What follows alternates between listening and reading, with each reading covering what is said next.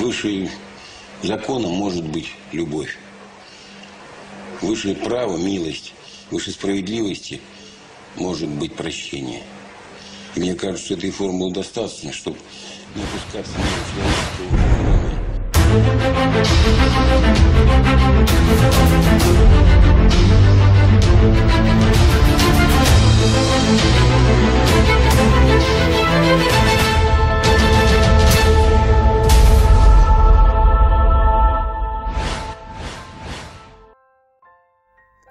Good day to you, my dear friends.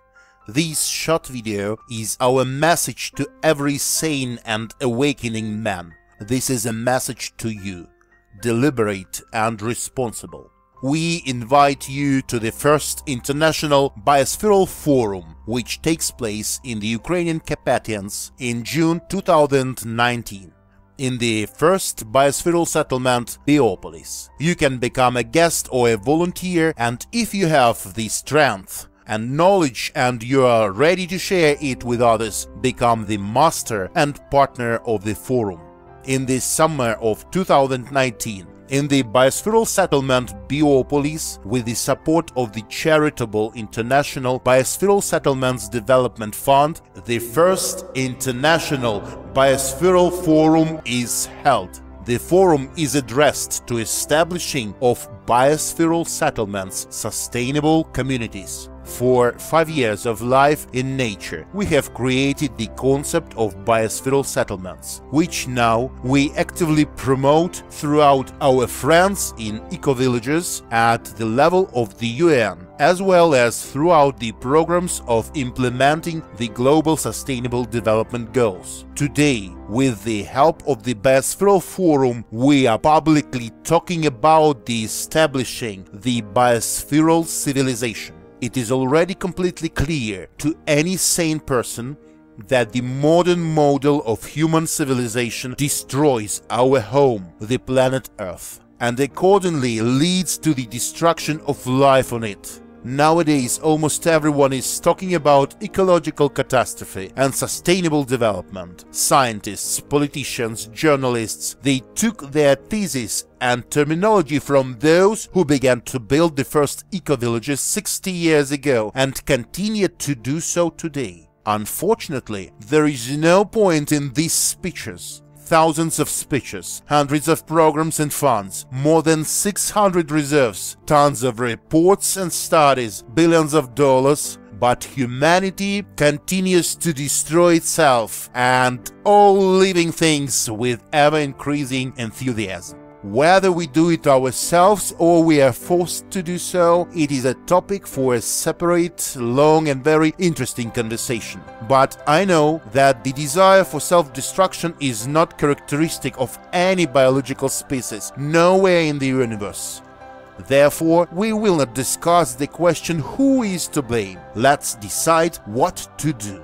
We are all different. We have different principles, values and goals, but something still unites us. And perhaps, since we gathered here on this planet at the same time, because of common karma, a single meaning of being or something else, I feel we must act together. Is it possible? After all, we are separated by distances, state borders, social statuses, upbringing and languages, and since the 30s of the last century, we have been divided even more by introducing the virus of selfishness into the human consciousness. We are all infected with it in more or less degree. Why was this done? Divide and conquer. This is one of the key and most effective principles of today's parasitic system. How to be? What can be done? Can we arrange the life of mankind in such a way so that it becomes abundant, healthy and harmonious with outside world? Yes, I think we still can. Can I do it myself? Definitely not. What can unite all of us together? The desire to live, and live well. Common understanding that we need to stop destroying our planet. The desire to save life on Earth for our children. The awakening and understanding that we are all organically whole and that the life and future of mankind depends on you as well as on me. We think it is necessary to create biospheral settlements. Such kind of settlements are resilient communities of conscious people. This is not a village, not a sect, not a holiday village or a labor community. Biospheral settlements are rather a research institute, which participants live permanently on its territory. They live by the principles of sustainable development. That is, they do care about the rights and freedoms of other people and future generations. Residents of biospheral settlement are engaged in creativity, development, construction, nature conservation, agriculture, environmental protection, and research activities. I live in such a settlement, and calling you, I am acting partly from a selfish motives, for with all my being I want happiness to my family and children, but only partly. After devoting more than 12 years of my life to biospheral settlements, I definitely know that if right now every sane person doesn't begin to act in order to save the planet, our children will simply have nowhere to live. So we all need to combine our efforts, because how fast, efficiently, and in what quantity humanity will wake up from sleep and stop miserable slavish existence, not just your life and my life, but also the future and life of our children depends on. Will our children have clean drinking water and air tomorrow? Will they have the right to freedom of thought, speech, and action? What can we do for this?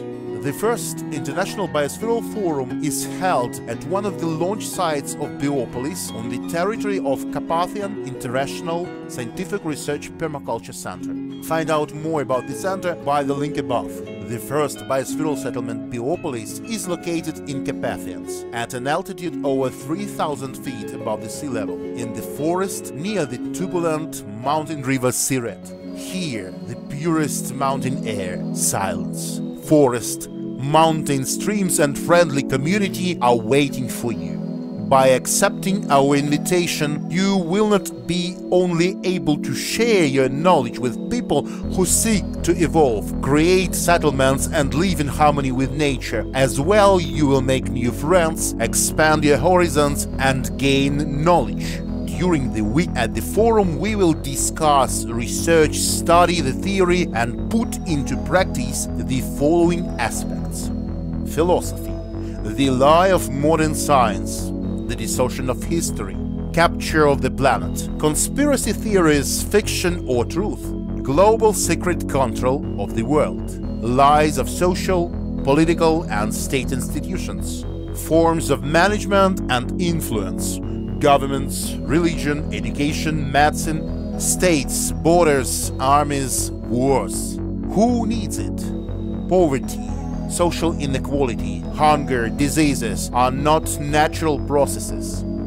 The harmful effect of cities on the spiritual and physical health of a man. Modern social norms and rules, the benefit or tool of enslavement.